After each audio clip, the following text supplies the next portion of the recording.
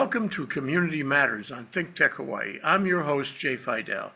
Today we'll talk to Sharon Moriwaki, and we're calling this Sharon Moriwaki Speaks Out on community issues of importance.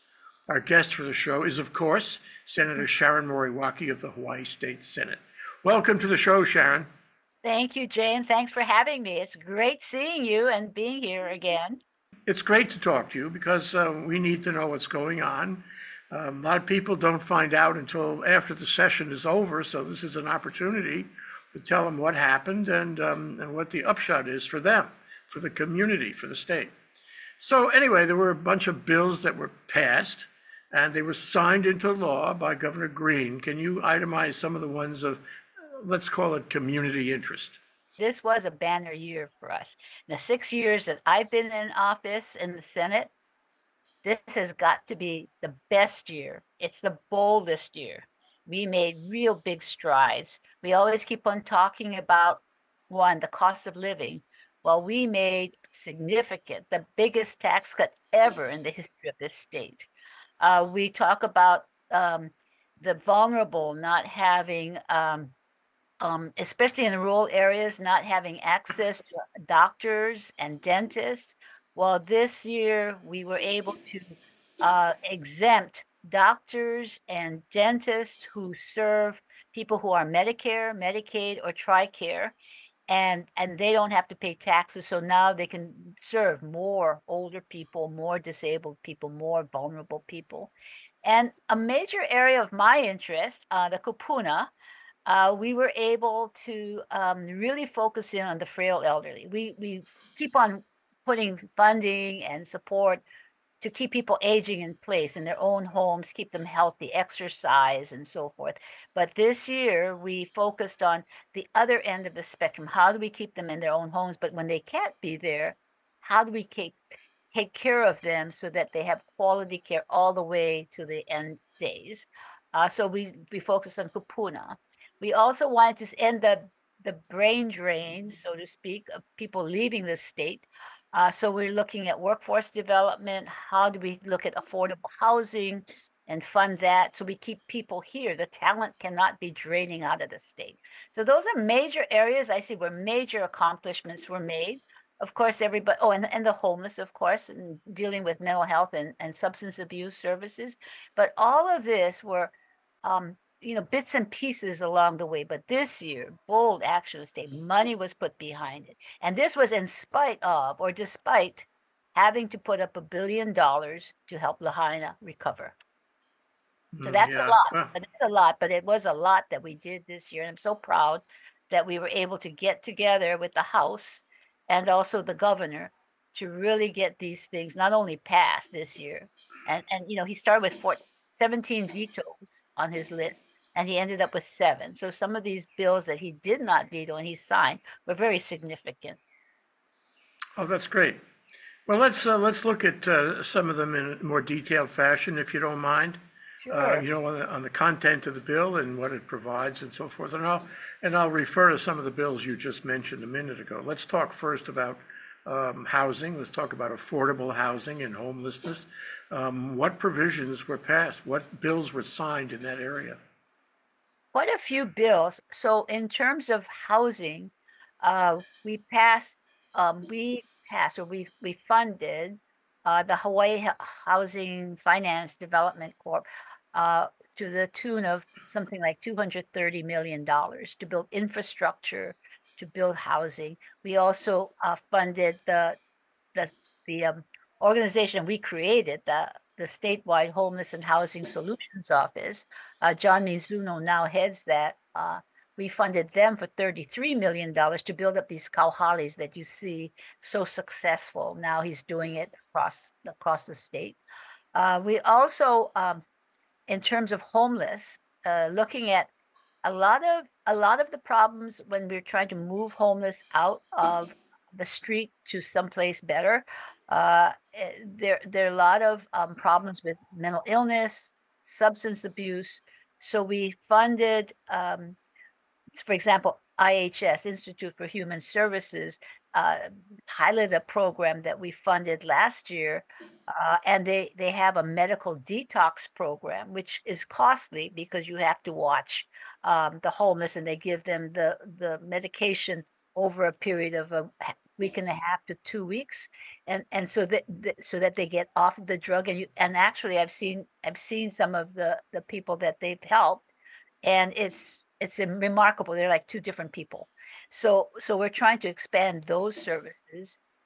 And we also funded the Department of Health. The Ivile Center now has what they call the Behavioral Health Crisis Center, where police or the Corps, the um, emergency services, can drop off people who are, hurting themselves or others, drop them off at the center. They can get assessed. They can get sent out and referred to various treatment programs. So there's a lot that's coming together now because we've learned over the past several years of kinds of programs that we really do need. Of course, it's not everything, but it's starting the pathway of what works. And I must say, the U.S. Supreme Court decision um, just recently, which gives the counties or the local jurisdictions the authority to create their own law and follow their own law in terms of moving homeless or yeah, homeless into better places. So that's going to help a lot because we have these programs, but in the past, we weren't able to move them to the programs because if a person says they don't want to go, they don't want to go, even if they would be helped, and they can't make the decision about whether they go or not. The police, the social workers, outreach workers could not move them. But now with this new authority, I think we're going to see much better results and helping the homeless to get to better places. That's good. Well, it sounds very progressive. It sounds like the real action was taken and real money was spent. And we'll get to that when we talk about, let's see, you have discussed what? Homelessness and what about Housing. affordable housing? And What's the drill housing. down on that one? That's a 230 million to build infrastructure to allow them. Oh, also, there are two bills that passed. I mean, it's not money, but it's authority. Is the ADUs, what is that called? Uh, the the dwelling unit, where you can build two houses, up to two houses on your urban area, your urban lot. Um, that passed. And so the counties now will be required to look at um, um, how they can allow for people with lots to then add on. You were telling us about homelessness. What about, affordable housing? What happened there? Okay, so what I said earlier was that $230 million is set aside for affordable housing. And this would what they call the dwelling unit revolving fund, which is paying for infrastructure. So if you pay for infrastructure, then the cost of construction would come down.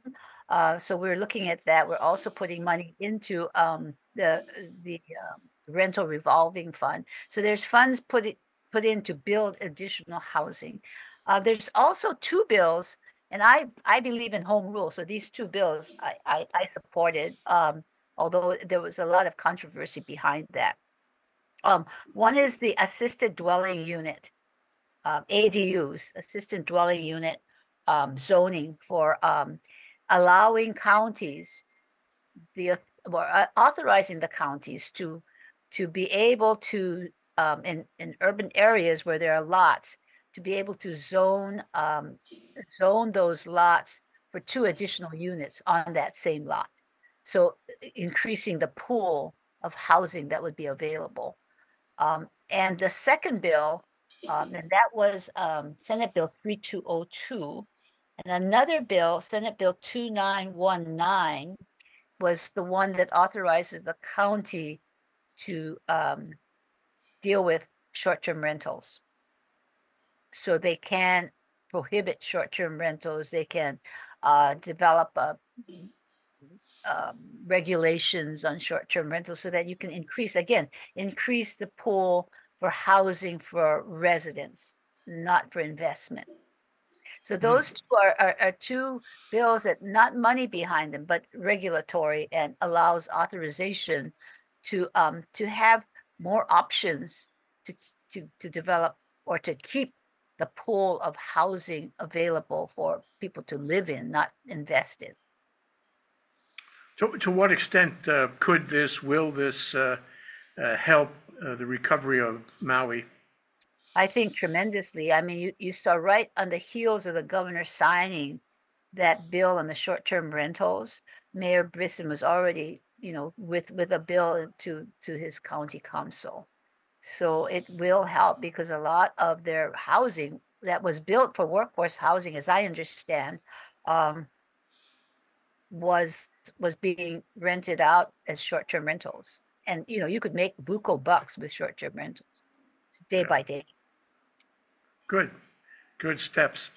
Let's talk about tax relief. That got a lot of press, and you mentioned it and supported it and all that. And how much relief, and what's that going to cost the state?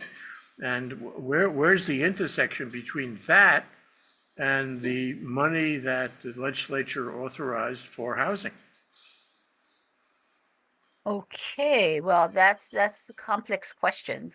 Um, so let me start with the tax relief program. It is the biggest tax cut ever in the history of the state. And this was percolating, and it actually didn't really come together to almost the last days of the legislature. It was complicated. There's two parts to this tax relief bill, and this was ultimately to help the Alice family, the asset limited, income constrained earners. They're working poor. We were increasing their minimum wage, as you know, we increased it last session, the session before, and it was incremental. But each year that the minimum wage was being increased, their earnings would push them into another income bracket. So whatever they made was lost, and the more they make, it's going to be lost.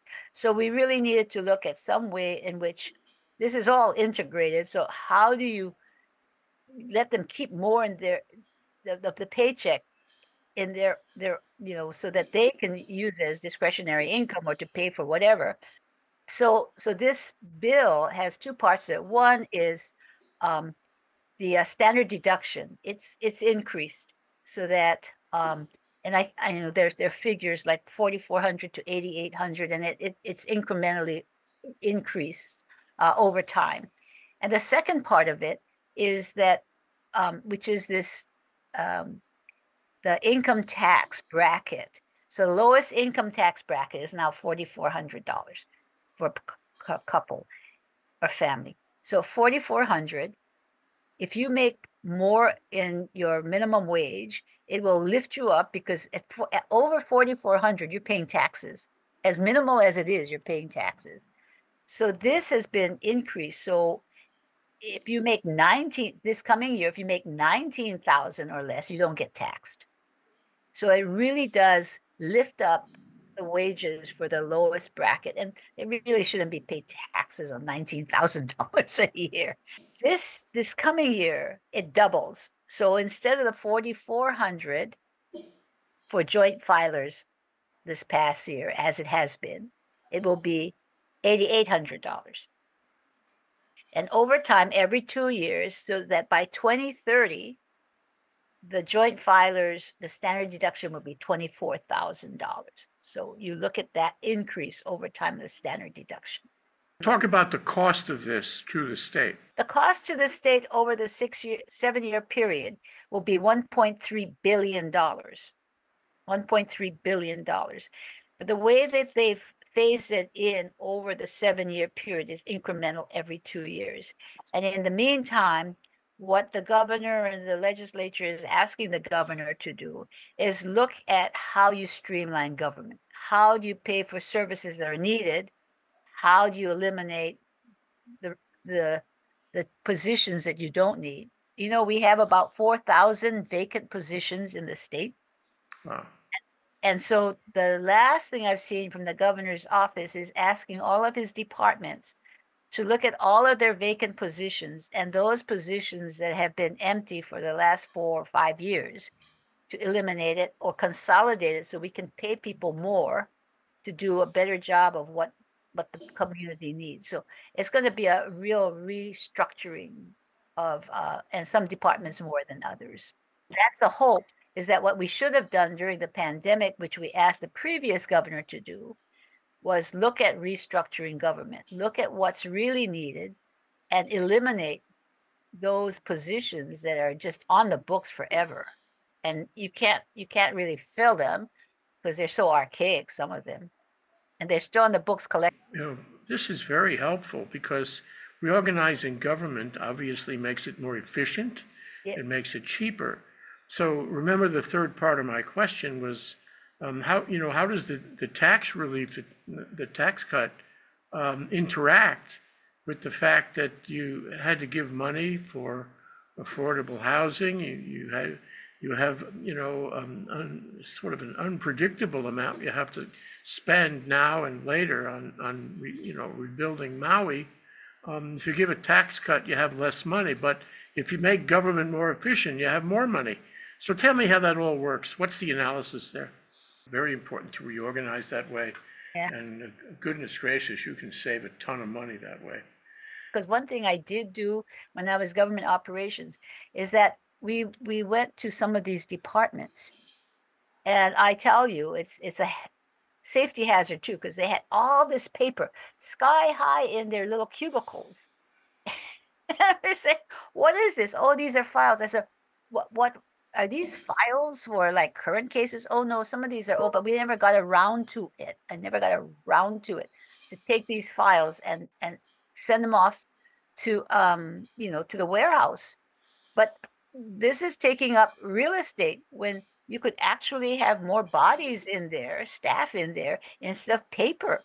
So, part of this is, how do you either digitize or take this to the warehouse and move it out so that we have space for people, and we can bring people back. Millions of dollars that we spend to lease um, private sector space, when we could have it all on our own property. So, there's so many ways that I think we've just been sloppy about it. So if we look at that, and the governor is really, really faithful to his promise to really look at streamlining government, it's also paper and waste and like that. Well, any new computer system is going to save money. And if the state can do that, whatever money it invests in a new computer system will be rewarded many times over for a long time. You mentioned about kupuna long-term care, Sharon, and I wonder if you could tell us what happened there, and what the provisions of the bill or bills were. Yeah, it's really an important area that's been neglected. When we start to look at this, because we're having so many more frail elders, and nursing homes, because of the higher standards the feds are expecting of them, they don't have enough staff. So they may have empty beds there that our kupuna can use, but they can't because their staffing levels are too low. So they keep the beds empty. So I said, so I'm co-convener of the kupuna caucus. So I said, let's look at this. And so the feds are looking at that as well, of how do you have more community-based services, because it's so costly to put them and build nursing homes. So we put together a working group about a year and a half ago, and we kept on moving forward with that.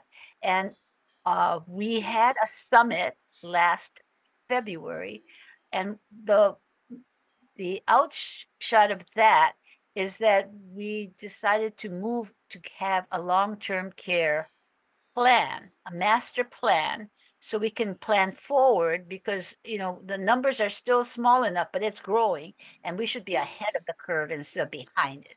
So we came up with a long-term care, well, at least a bill to establish a long-term care plan. And, in the process of studying this and doing research of what the office has done, and, going back, Jeanette Takamura was I think the first or one of the first executive office on aging directors. And she started a, a long-term care plan. She had a long-term care plan. It was adopted by the agency in 1988. And nothing has been done Oh, since then. no, no, no. I know. The agency has done parts of it. They have a kupuna care program, and they have parts of it, in terms of programs. But the plan itself, did we do this? Did we do this? No. So we're now dusting it off. And she has a group, Jack Lewin, he's like the master planner for healthcare. We've got the Office of Healthcare Assurance, the people who license the nursing homes and care homes, and the Executive Office on Aging, coming together and dusting off that plan and saying, what of this do we need to keep? What if this it needs to be deleted and new things added in? So this coming year, hopefully by October, they can have the framework for that plan and what they need, so that in the coming year we can start, fleshing it out and getting more services in those areas, especially long-term care. So this year we did do some things, working with Judy Moore Peterson, who's the MedQuest administrator. We were able to increase the Medicare, the Medicaid reimbursements to nursing homes, to healthcare providers who service the community-based programs for kupuna and daycare homes, day health homes or centers. And so we're slowly starting to catch up. And do you know that what they have is called a personal needs allowance?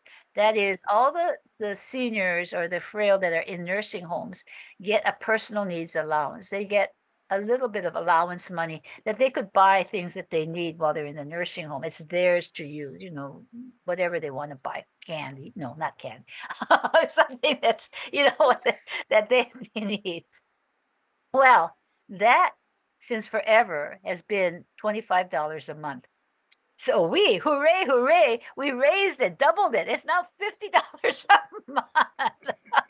So we're so happy we raised it for $50 a month, those poor seniors. Well, taking care of the kupuna, making their lives worthwhile is so important. It's like a measure of the moral compass of the state. And I'm so glad you're attending to that, because otherwise it's sort of tragic for a lot of kupuna. And this helps them, enjoy their lives. That's important. One of the other things, let me just share, because because of the workforce shortage, we focused one bill on healthcare providers. What they call the certified nurse assistants. These are the people at the lowest level. They come in, they change your bedpans. They're the sweetest people, because they're the direct. They're like the direct line. Direct workers, right? Your first responders, so to speak. And you don't want to be doing that forever. So one of the bills that we passed, and it was with Hawaii Healthcare Association of Hawaii, to train high school kids to learn how to do healthcare. And so they can come in, learn some of these kinds of skills, and get interested in serving. It takes a special person, but serving elders and learning healthcare skills. And also the certified nurse assistants, working with the community college, training them to become licensed practical nurses. So there's a career ladder now. So you can come in, do this work, but knowing that you're going to move up. You learn your skills and you move up, which then can create a larger pool to bring in the workers that we need. So I'm really excited about that, because we did have a pilot program on Maui with Wes Lowe and his um, nursing home, and it's worked, and we've gotten people really excited about getting into healthcare. So yeah. Again, you've got to help them, and we're all going to be there someday. We want the state to respect the elder people in our community in every way it can. There was a bill, wasn't there, that that encouraged doctors to stay here by exempting receipts for medical practice from the gross excise tax. This has been Yeah. something that's been cooking a long time, and they've been asking for it a long time, and a lot of doctors have been leaving. So what happened on that one? Senate Bill 1035. And the current situation before this bill got signed into law as Act 47 by the governor this past couple weeks ago, the docs and dentists practicing practitioners in the community would have to pay the GET tax on their services rendered. Docs in the hospital or in these qualified health centers didn't have to pay the GET tax. So what this bill does is exempts those docs outside in the community, which are the ones that are in rural areas serving Medicaid, Medicare, TRICARE patients, the vulnerable, allows them to service those beneficiaries without paying the GET. They're exempted from the GET, similar to docs in the hospital. So it's going to be big time help because a lot of the docs and dentists came around lobbying us and saying, it's really, we want to serve them, but we really can't afford it because it's like double taxation, right? They got to serve and make it a lower amount that they serve, and then they got to pay taxes upon what they get. So it did pass, and it is now law. Oh, that's great. I'm sure all those small practices, the small independent doctors must love it because I know that they have felt, Oh, years, yeah. a lot of economic pressure over that issue. So let's talk about the Kakaako Makai coastline. That came up a couple of years ago, and it was preserved. Let me say that was good. But what about now? What was the legislative action on that issue now? Okay, I do have to give credit to Speaker Psyche because we need both of us. So I wasn't able to really stave off a lot in terms of the OHA's attempts to change the law, which now prohibits any residential high-rise luxury or any other residential building on the Makai shoreline. And it went through the House, and the House didn't pass it out. So that was a year, not this year, but the year before. This session, nothing came up, but but we did pass a law. Two things happened. One, we passed a law that for any development in Kakaako, the developer must address sea level rise and climate change. So they need to come up with what have they considered in terms of their building, their project that will address these high tides and what's happening with the coastline. So that's a good thing because it's now in law. So not only they can't build residential high rises, but they can't build without considering what is underneath, what is the impact of the high waves or king tides or whatever. That's number two. What has since happened is that the Hawaii Community Development Authority, which is the zoning authority for Kakaako, they finally, after all these years, the board adopted the rule that mirrors the state law. So you can't build residential high rise in Makai, and you have to stay within the height limit, which is, I think, the max in Makai is something like 200 feet, I think, and the density is limited. So so that's two really important developments that would be hard for any developer to to get past that without some real heavy duty um, planning and meeting those regs. The third thing that I'm really pleased about, and I do a newsletter, e-newsletter every other week, and I went to interview the new OHA CEO. Her name is Stacy Ferreira. I know Stacy because I worked with her because she was the budget chief in WAM. And she just got appointed last December. And she knows that we've got to guard any high-rise development in Makai unless she has some good reason. But what was really a pleasant surprise was that 4 years ago, OHA adopted a strategic plan. That strategic plan was to look at cultural, um, helping the stability of the Native Hawaiians, uh, and looking at ways in which they could do more to help their beneficiary housing, affordable housing, not luxury housing, affordable housing. So it was gratifying to talk with her that for Makai, they still don't have a plan, but they are planning. And she has a cultural director.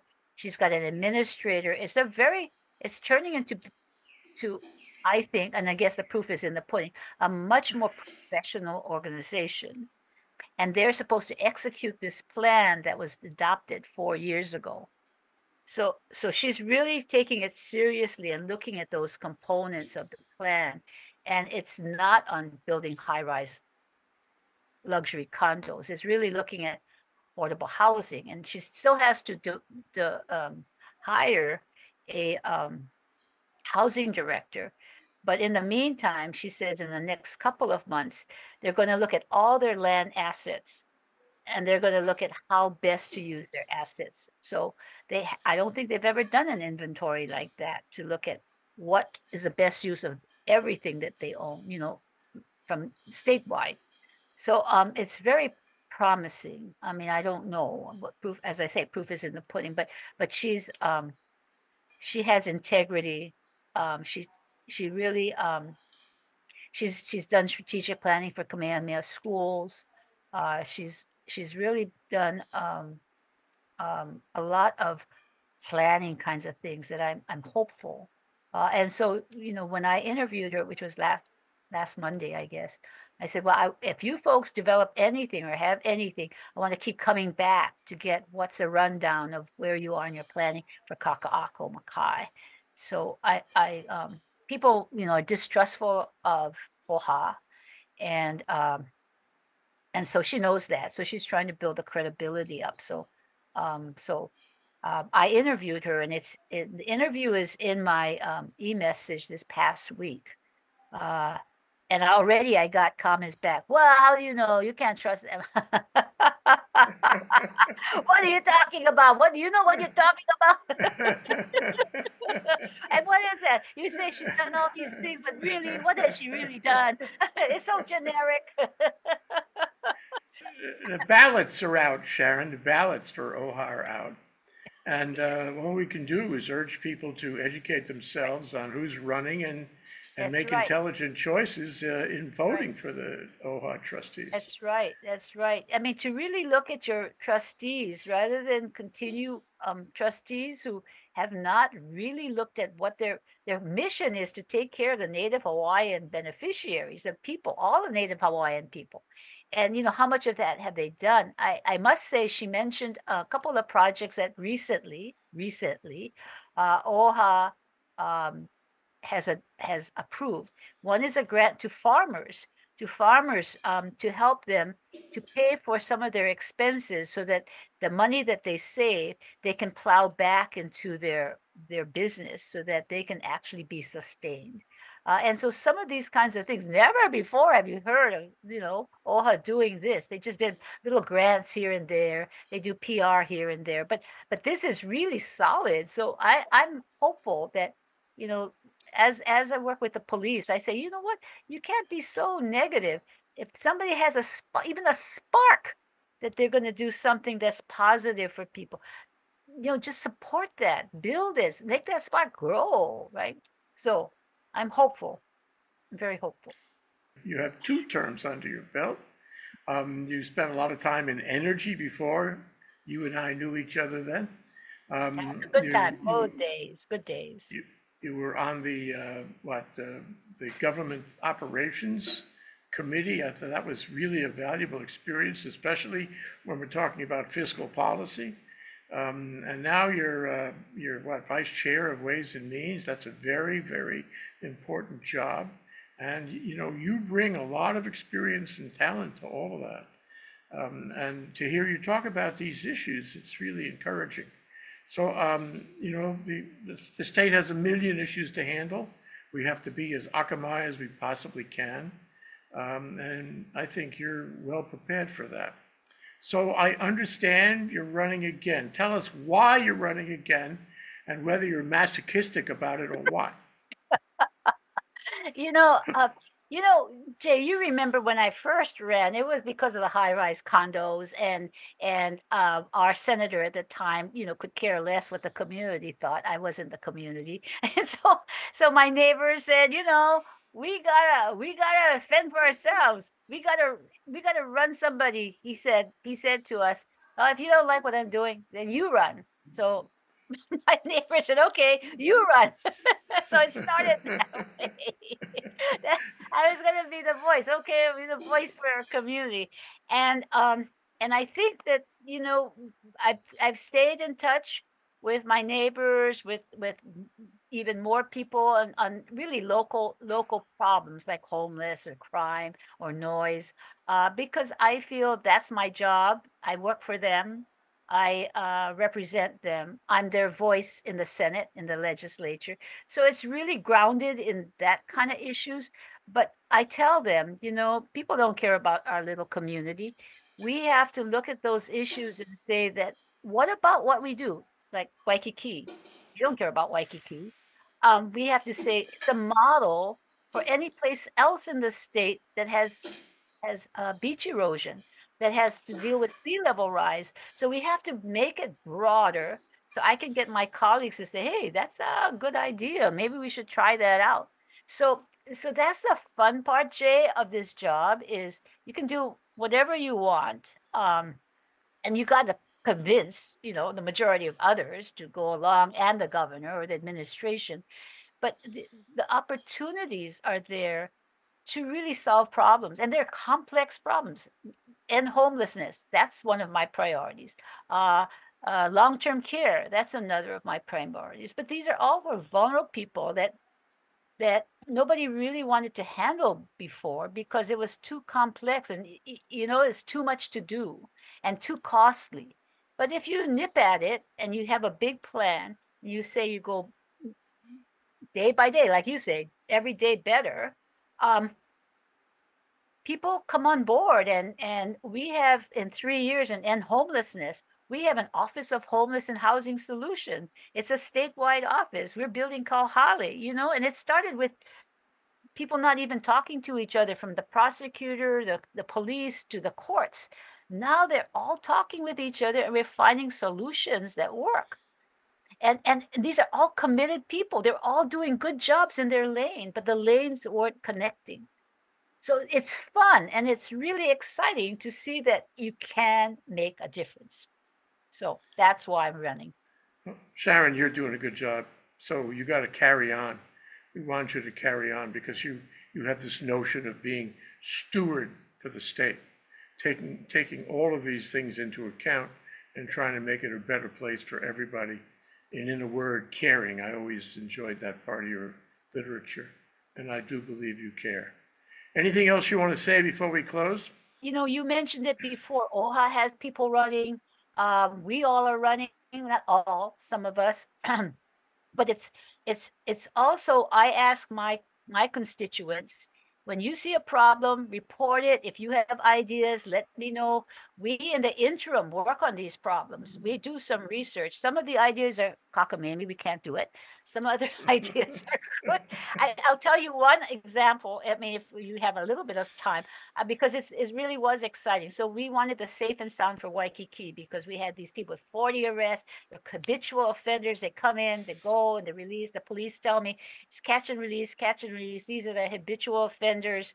They accost people. People are so afraid to walk at night or in the day.